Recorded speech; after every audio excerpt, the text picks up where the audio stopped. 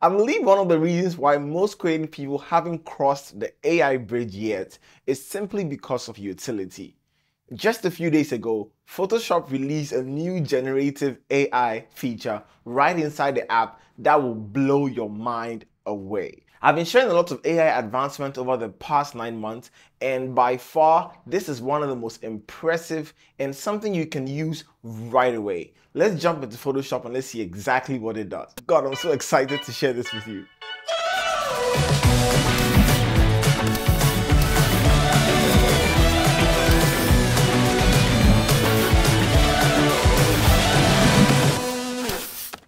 This is a project I worked on for KFC about last year when they had signed on a new Ghanaian musician as an ambassador, and this is Kitty right here. So of course, if you're a graphic designer and you have to use this picture to make banners, flyers, posters, and even billboards, your key limitation here is it's a portrait.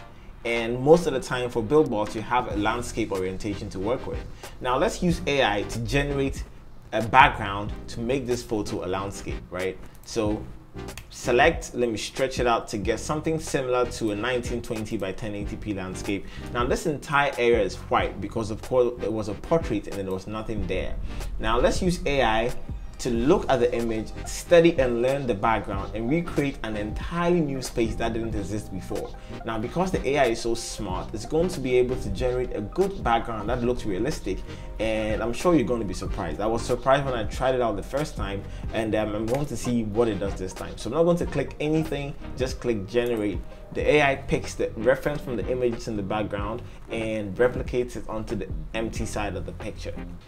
Wow, would you look at that? The AI created an extra background that fits the entire mood, from the color grading to even the artifacts in the background, like this ceiling lamp right here, the furniture, and this is one option out of 3 and it already looks so good.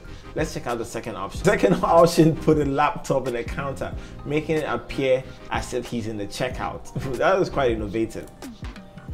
And the third option added certain people in the background. I love all 3 options, right? Now let's take it a bit further.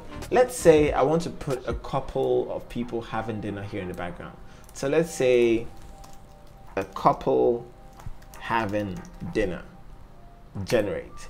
Now let's see how AI puts people into this shot. Let's see if it's going to take into consideration the depth of field and the lighting and create something that fits almost as if it was there in the first place. Wow. This works. This certainly works. Let's see another option.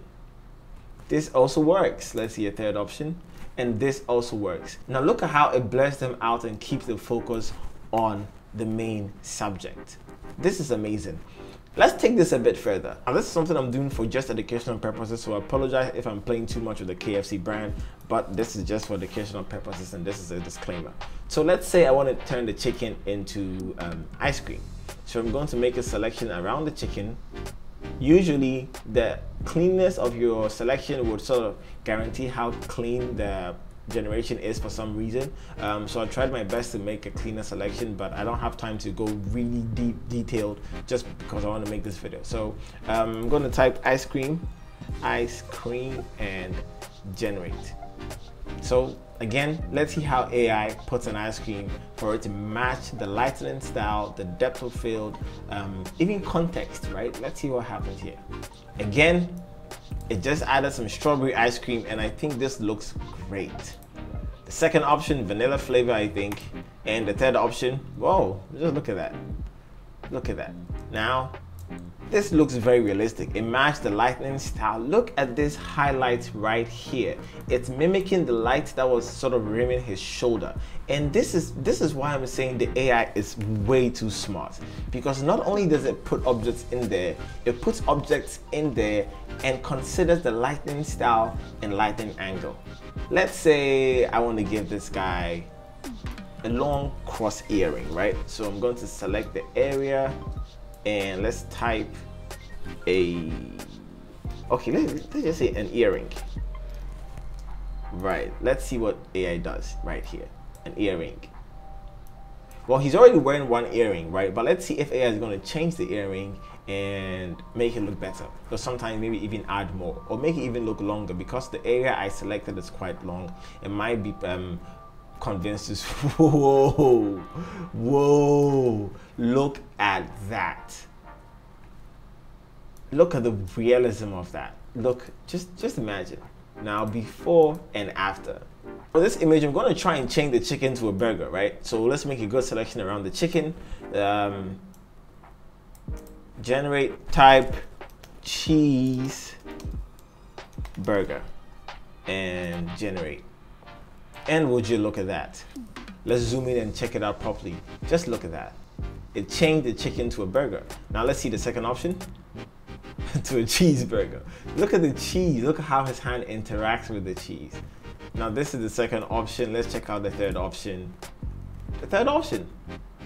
This is just brilliant. This is something that would have taken even some of the most advanced photo manipulators a really long time to do, let alone beginners or even somebody who was never opened Photoshop before. But with the new generative AI, with the click of a button with a simple prompt, you're able to generate realistic objects into images that didn't even exist before. Just look at how good this looks. Let's try other examples. This is going to help the architecture and real estate photographers. A scene like this will be very troublesome if you had to replace and take away all the people in the shot using clone stamp. But now with just generative filter, we're going to try and get almost everybody out. So this will be the most complex scene right here, a group of people, and select everybody, hit generate, don't type anything, let's hit generate again. Most of the time, it never gives you the same option twice, right? So even I am going to be surprised by the options that we get with this selection.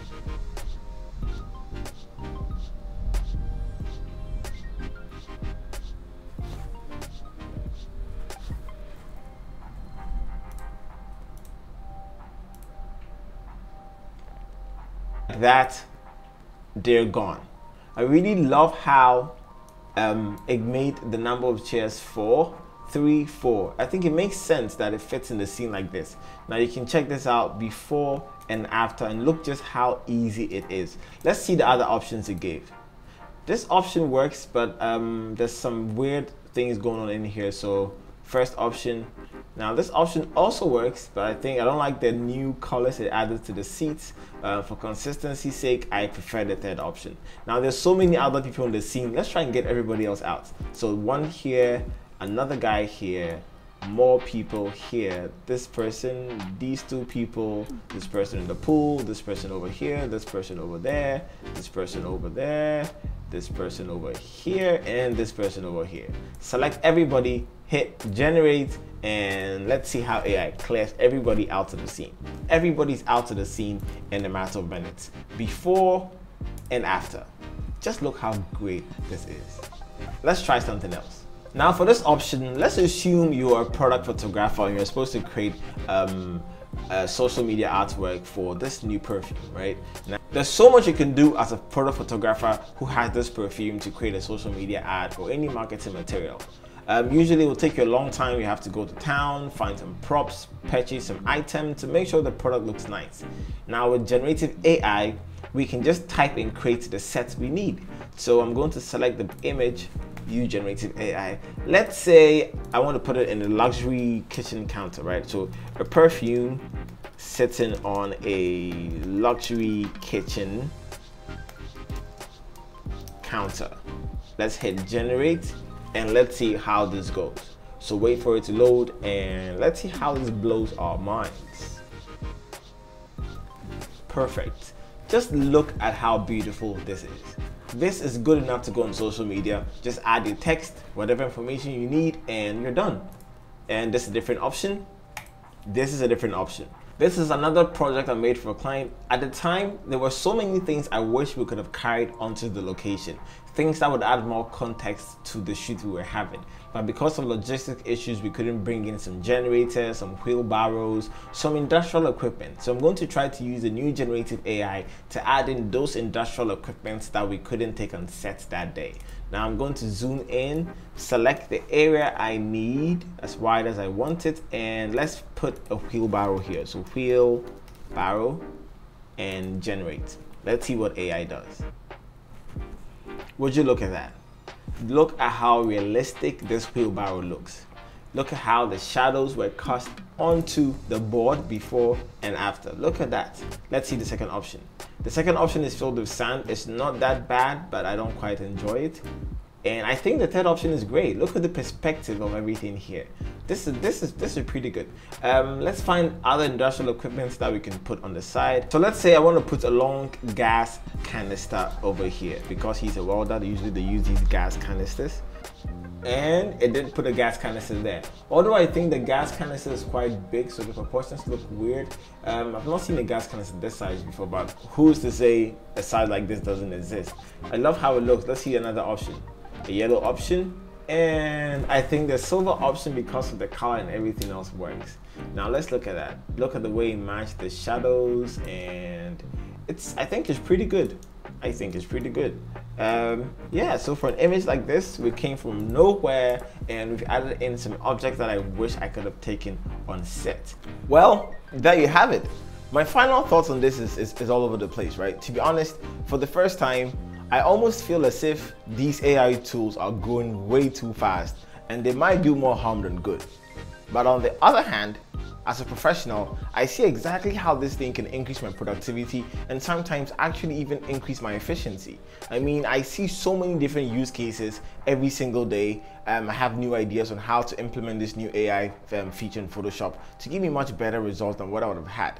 And I feel like for a lot of creative people who don't have access to the talent or the technology or the equipment to be able to pull certain things off, a feature like this will be of tremendous help. One practical example could be people who make YouTube thumbnails. Now you can actually create very engaging thumbnails with little to no knowledge in Photoshop. I mean, just imagine, you select, you type, and Photoshop does the rest. YouTube thumbnails are about to be a game changer. And it doesn't end there. You can go into documentary filmmaking, into graphic design, into illustration, into photo manipulation, and photo retouching.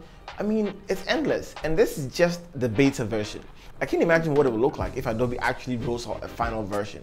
And since it's AI, it's only going to get better as time goes on and as it collects more data and as it learns. I mean, this is crazy. Now, I want to know your thoughts. What do you think? Do you think AI is going to replace us designers, photographers, filmmakers, illustrators, I mean, all creative people in the industry? Or do you think this is going to be the jetpack that propels us into new creativity and new heights? Let's see. Share your thoughts in the comments below. I can't wait to read them. Bye.